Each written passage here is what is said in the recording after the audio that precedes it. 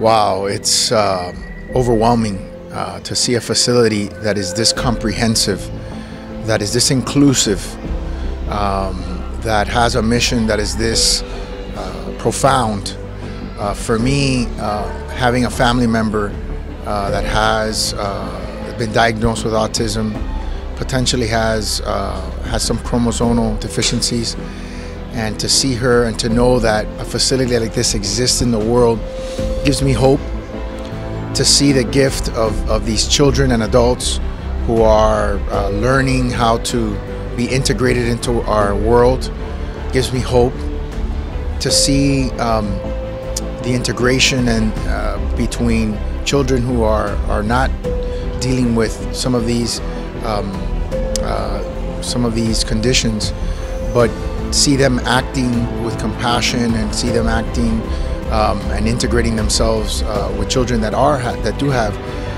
some of these conditions. For me, it's not typical. It's not something that you typically see, and so I think it's a wonderful model, and hopefully something that will be continued to be replicated throughout the world. Because the truth of the matter is that this is something that we're dealing with in all the different parts of the world, and it's a very big issue that many families are struggling with because there isn't sufficient resources, and especially as the children progress and become adults, it becomes even more difficult because there's all kinds of worries that the parents have, including who's going to take care of them if I'm not here.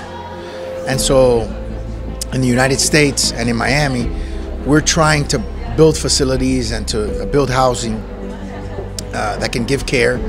and that can take care of children and adults with disabilities so that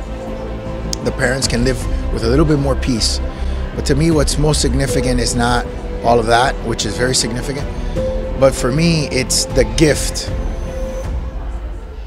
to the world that these children and adults represent. And sometimes as a parent, I would imagine there's so much confusion and struggle that goes along with being a parent. But I think it becomes very evident very quickly that even though there's difficulty and even though there's struggle and even though there's a lot of work,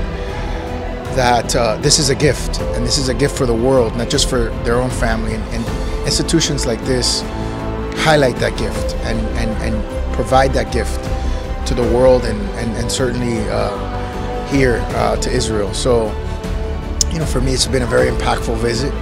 and I feel very blessed. Of all my time in Israel, this is probably one of the most impactful things that I've seen since I've been here. I heard there was a secret chord that David played and it pleased the Lord, but you don't really care for music, do ya? But it goes like this: the fourth, the fifth, the minor fourth, the major lead, the powerful king composing hallelujah, hallelujah, hallelujah, hallelujah, hallelujah.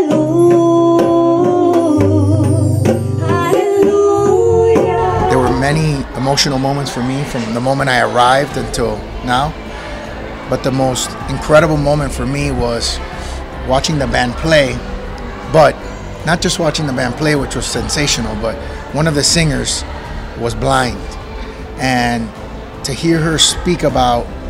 Miami in the way that she spoke about Miami, her dream to go to Miami, and to think that at a very young age she was blind, so she has this idea of what Miami is in her mind that has either been told to her or maybe that she remembers when she was very little. But it's amazing to see that someone can communicate that beauty, which is, I feel very much in my heart, obviously being the mayor of Miami, but the excitement and the